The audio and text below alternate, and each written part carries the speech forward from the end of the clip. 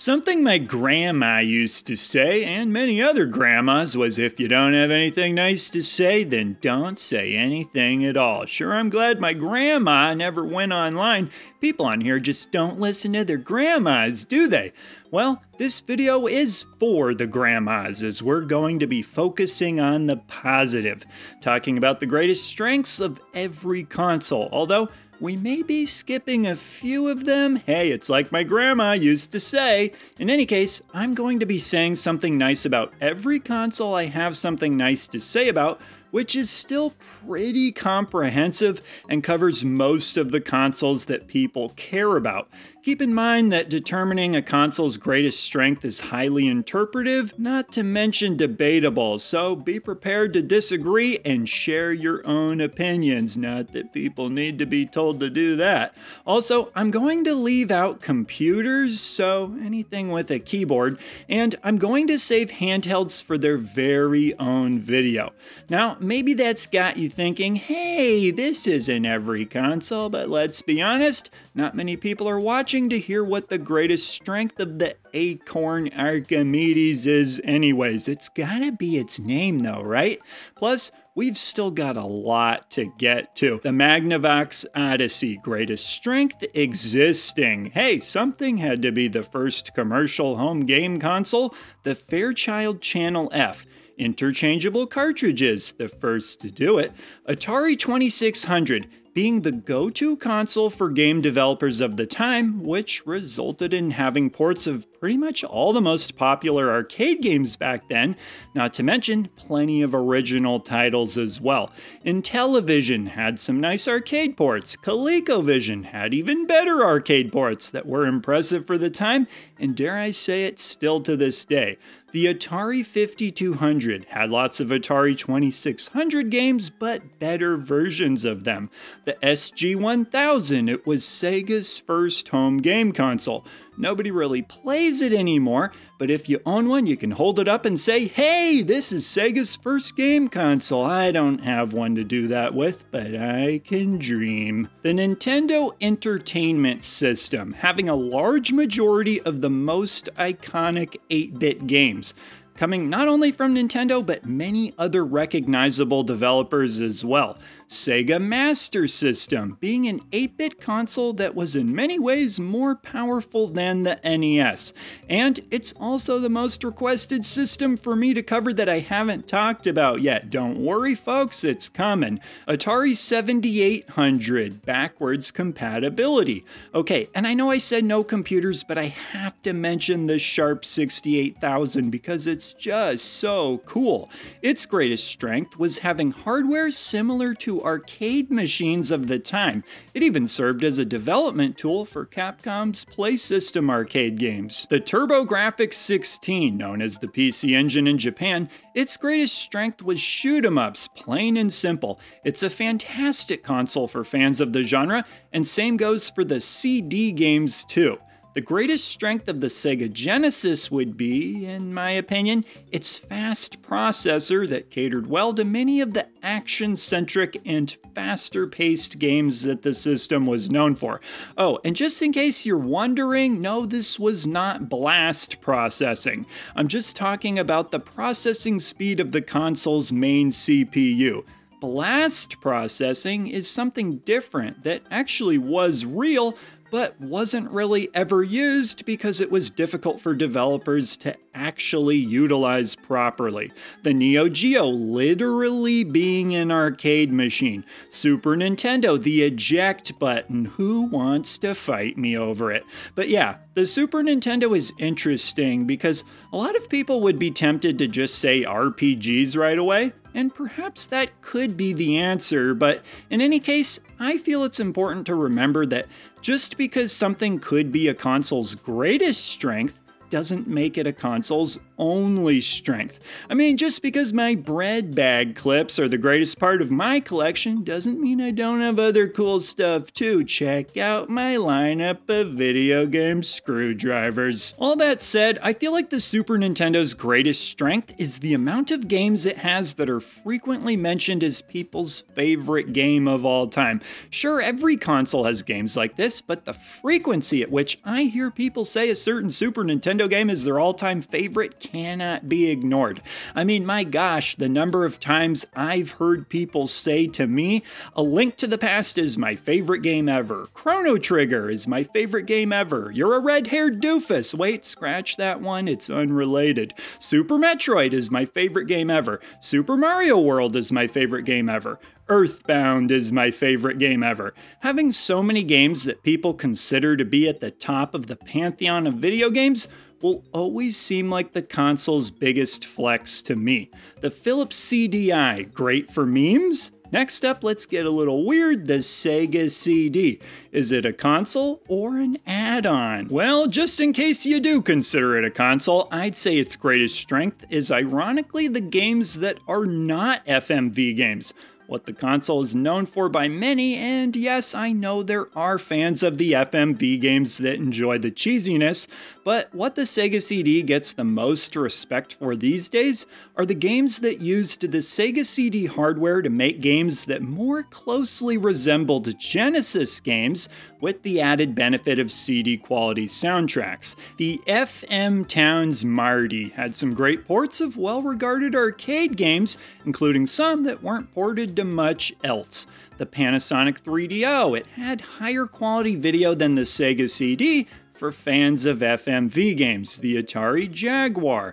It has some good versions of popular games, including NBA Jam, Raiden, and Rayman. Can these games be played on different consoles instead? Yep, and most people do, but if you want to play it on the Jaguar, there are some decent versions available. The Sega 32X, a key component in the Sega Tower of Power. The Sega Saturn. Now, this is a close one in my opinion, between the unique Sega-developed games and the amazing lineup of 2D games. And yeah, I think I'd have to give it to the system's prowess when it comes to 2D games, especially when you factor in the extra RAM you could add into the cartridge slot that made the hardware even more capable, the PlayStation 1.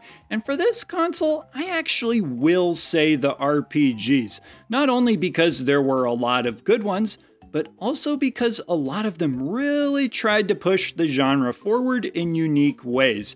But let's not kid ourselves, this doesn't mean the PS1 didn't have a crazy amount of other good games as well. The Virtual Boy, yeah, some might call it a portable system, but in any case, its greatest strength is probably being a conversation piece.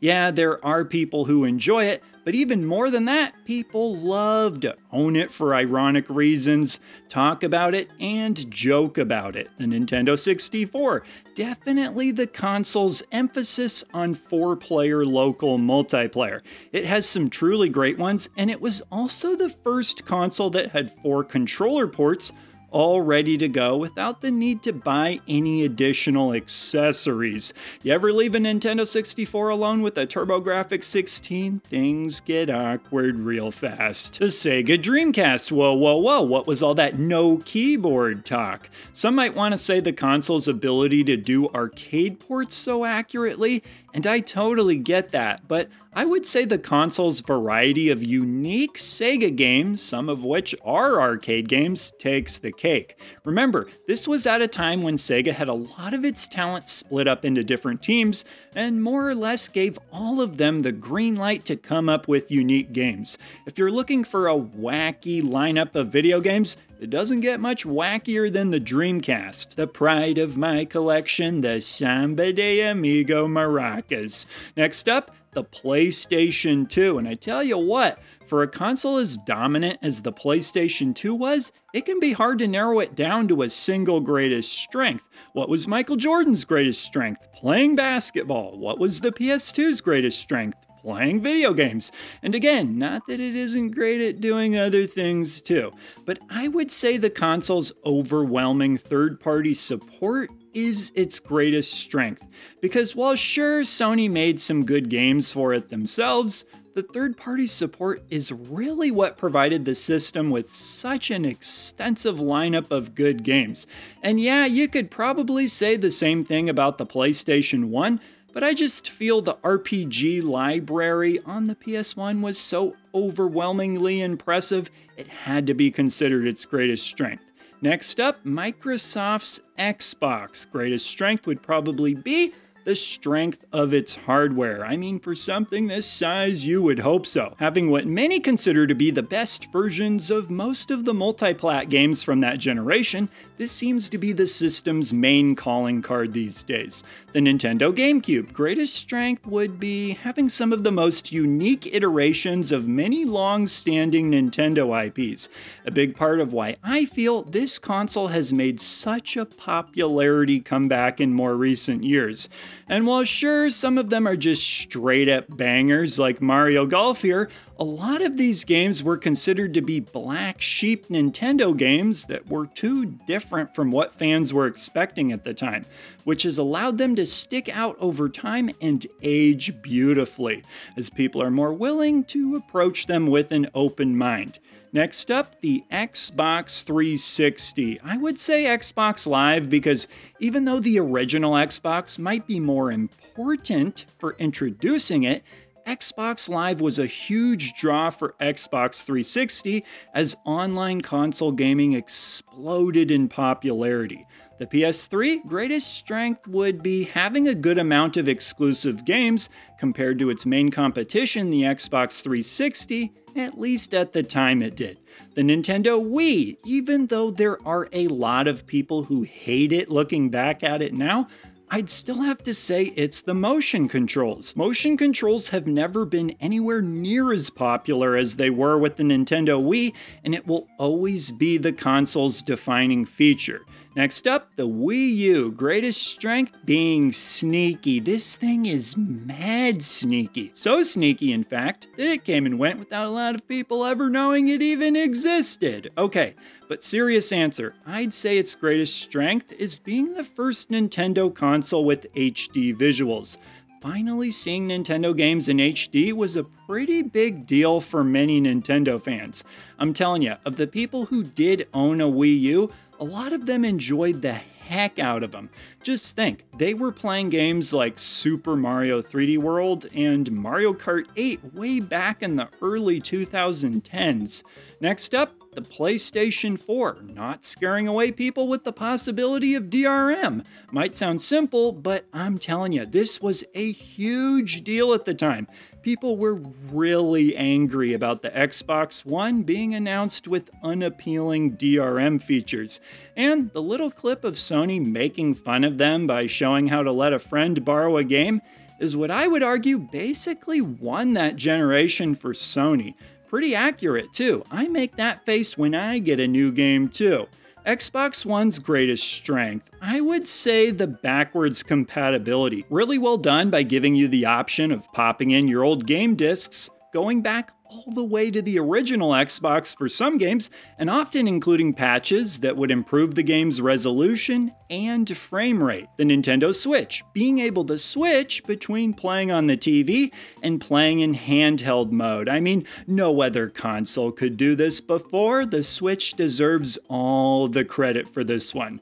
But yeah, while it could be argued that other systems had a similar feature, no console did it quite as elegantly as the Switch. It's what the system really tried to sell itself on from the start, and sell itself it did, becoming a massive hit. The PlayStation 5 and Xbox Series consoles, they haven't been around long enough, but maybe you could say their greatest strength is being aggressively unavailable for the first 2 years of their lifespans so that anybody who has one can feel really special about it. I remember when I got my PS5, I showed all my friends and they were blown away. Okay, but that does it for all the consoles I can say something about up to this point. If you have a different opinion on what a particular console's greatest strength is, I would of course love to hear your perspective, which you can do without trashing my opinion, or else my grandma will come wash your mouth out with soap. And my grandma has unfortunately passed away, so that should really scare you. But with that, leave your thoughts along with anything else you'd like to say down below, and I will see ya in the next video.